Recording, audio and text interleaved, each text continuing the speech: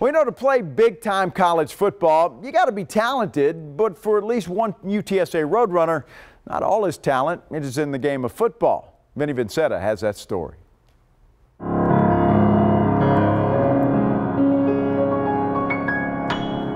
Leroy Watson, number 89, tight end, UTSA Roadrunners. I'll quit football way before I stop playing the piano. Sounds good to me.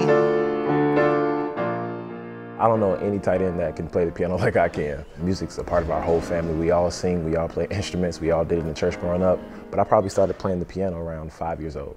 The junior tight end had his A game on the grand, long before the gridiron. My grandmother told my mom that I was supposed to play the piano, so she forced me to play for a little bit. When grandma gives an order, you follow. Everybody moves. He'll just look down.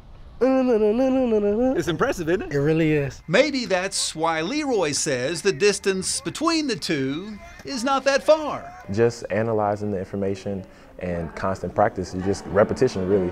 And once you see a couple things a couple times, it's mostly about concepts. You can read almost everything. In fact, it's only made him better between the 20s. Transitioning from O-line to tight end, catching balls, the piano helped constantly me focusing, using my eyes with my hands, so it probably helped in a lot of ways. There's some rhythm that goes with it, and things of that. But I don't know if he says it, I'm for it.